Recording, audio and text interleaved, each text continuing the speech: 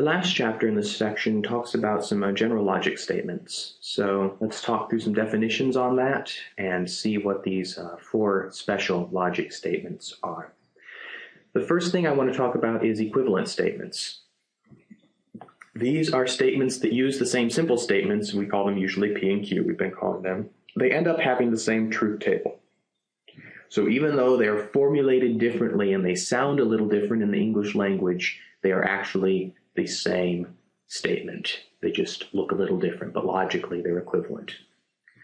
The other thing we want to point out is double negation. I think I've said this before, but if you use double negatives, it means in logic that you are back to the original case. Just like in math, if you have minus -4, it really means +4. And double negation is the same way. My example of this is if someone tells you, "I ain't no fool," they really mean that they are a fool. So remember that. And then I want you to recall that a conditional statement is of the form if P, then Q.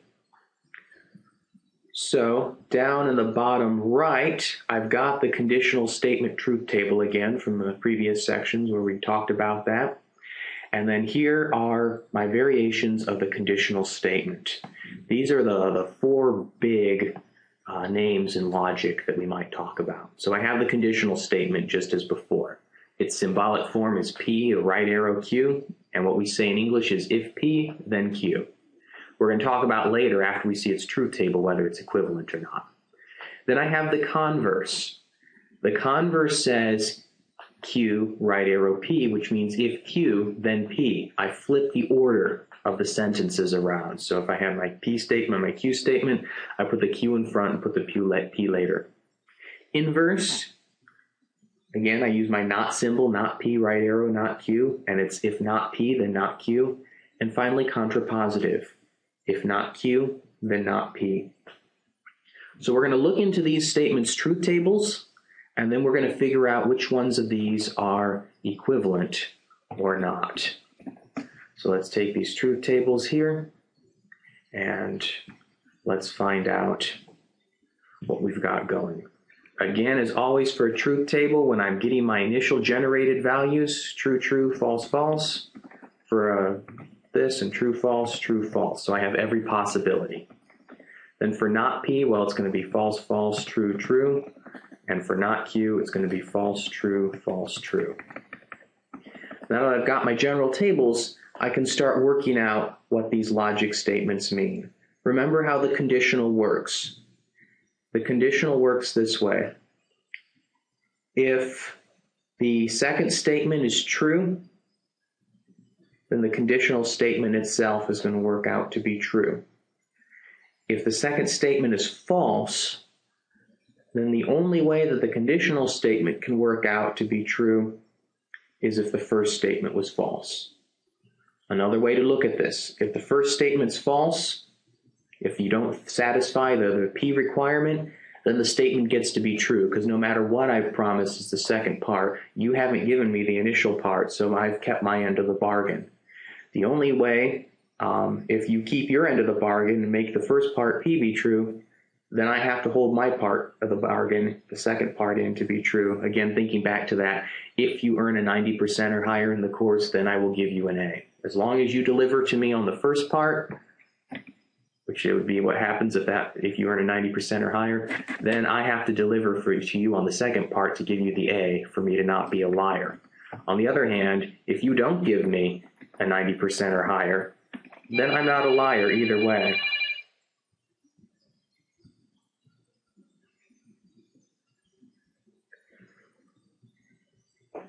However, if you don't deliver on the giving me a 90% or higher part, then either way, whether I give you an A or not, I've still kept my end of the bargain, so the statement that I've said is true. The only way the statement can be false is if you deliver me a 90% or higher and I still don't give you an A, then I've broken the bargain, and so that statement was a false statement.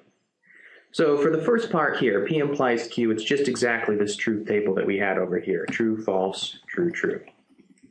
For the Q implies P, well, now we're going backwards, if you will. So if the statement is true, if the first part, the Q part's true, and that implies the second part is true, then the whole statement's going to be true.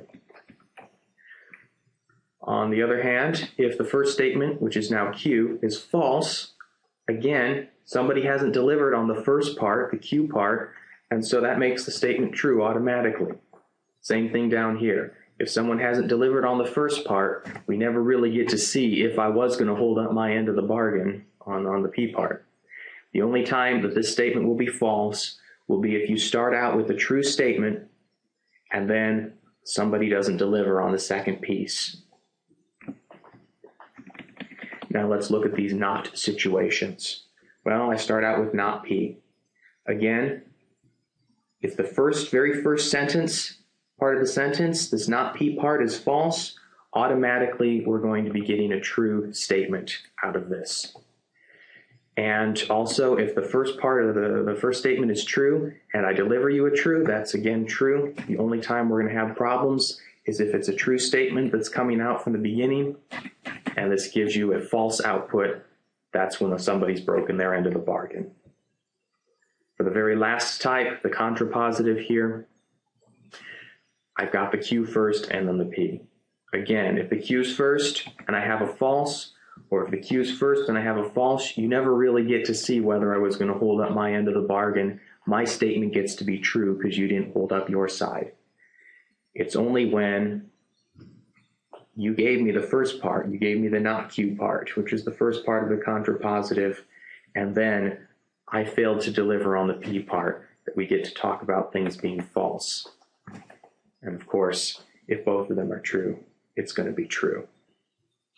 So now that we've got this, let's look and see what an equivalent statement is and whether we have those. Remember, equivalent statements use the same simple statements such as P or Q or not P and not Q, and they end up having the same truth table. So here's the statement P implies Q, and it had the truth table true, false, true, true. Now I look through here and find where I have that pattern of true, false, true, true, and here's what I find. That the conditional and the contrapositive are the same. So when I go into this, I can say that the conditional is equivalent to the contrapositive, and the contrapositive is equivalent to the conditional. Next, if I'm looking at things, maybe I'll use a different color here.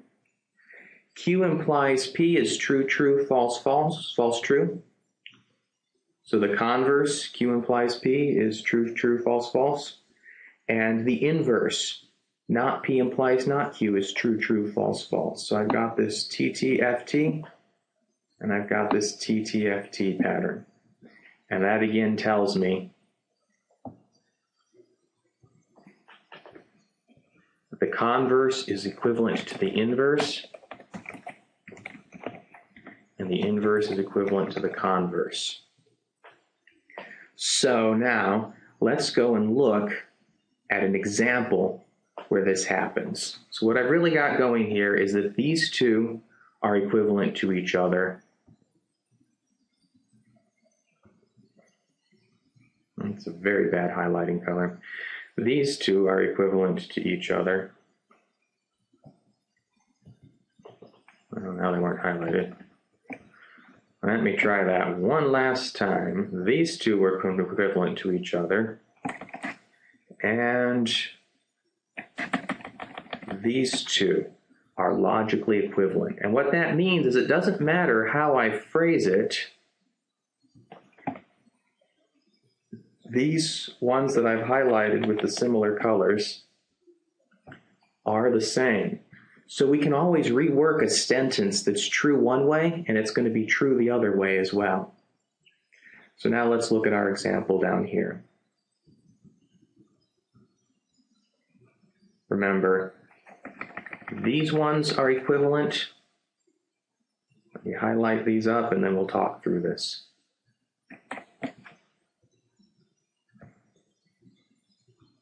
This one and this one are equivalent.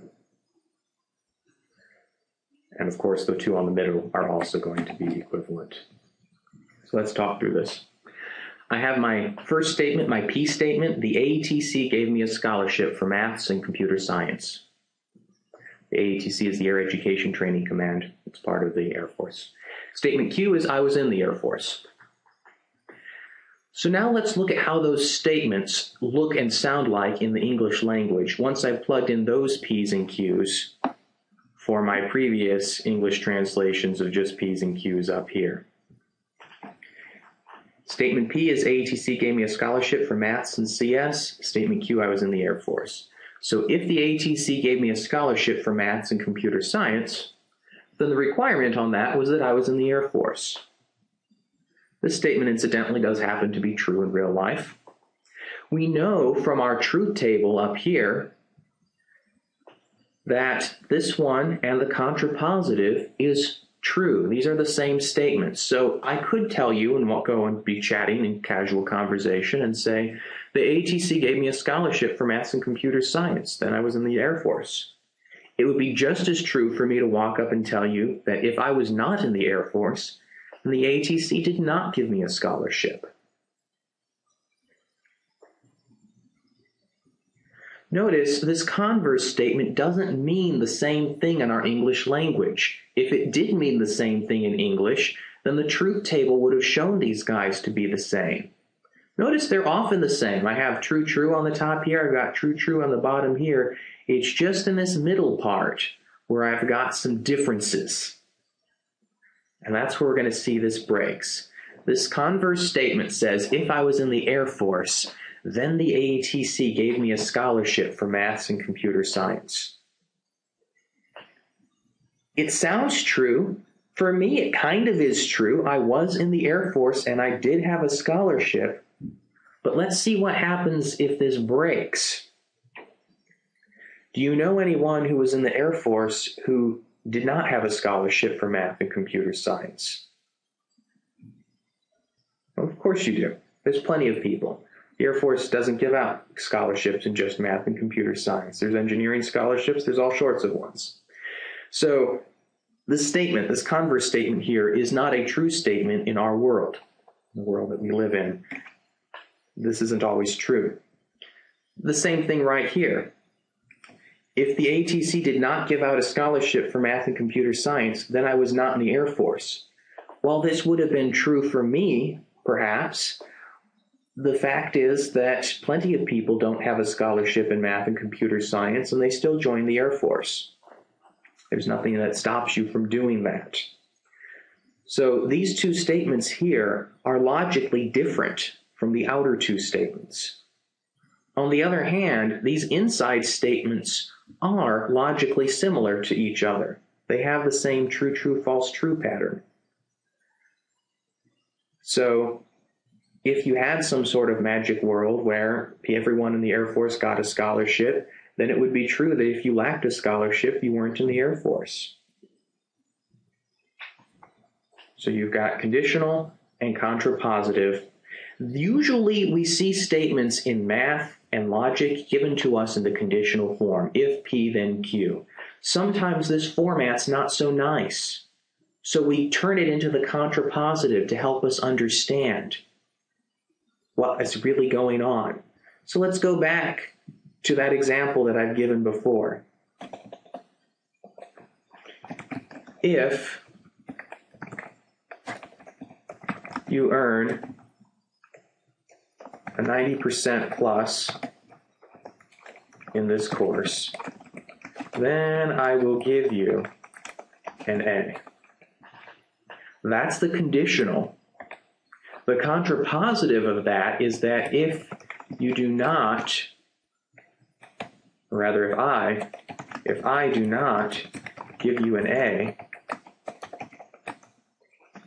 in this course, then you did not earn a 90% plus. So these two statements mean the same thing.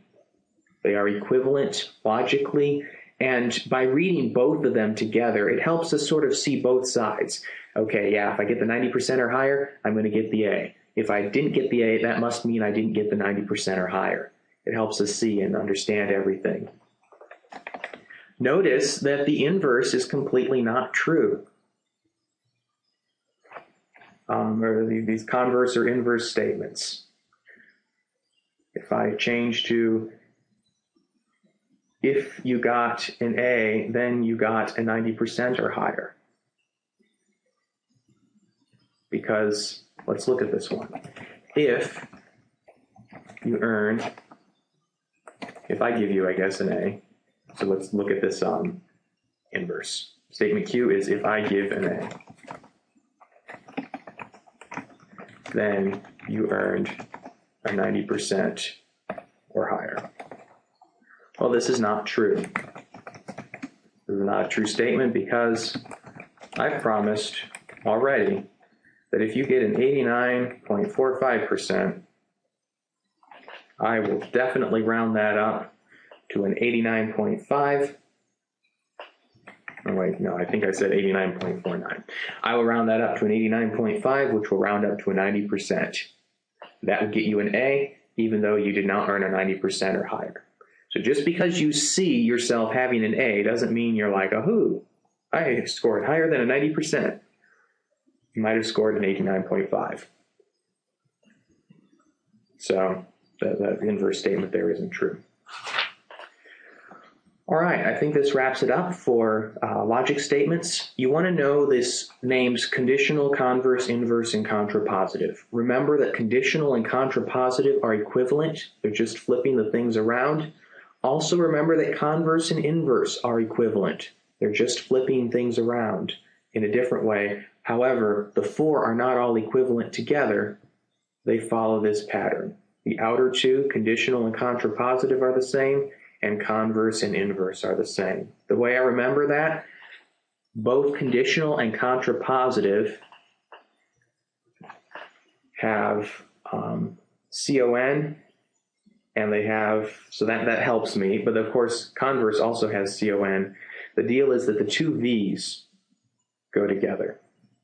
The ones that have V's at the very beginning, you've got converse and inverse, and those ones that have verse in them go together. And then the other ones have to go together as well. Not saying it's the most awesome memory technique ever. I'm just saying if you see the two verses, they go together. The ones that don't have verses go together then with themselves.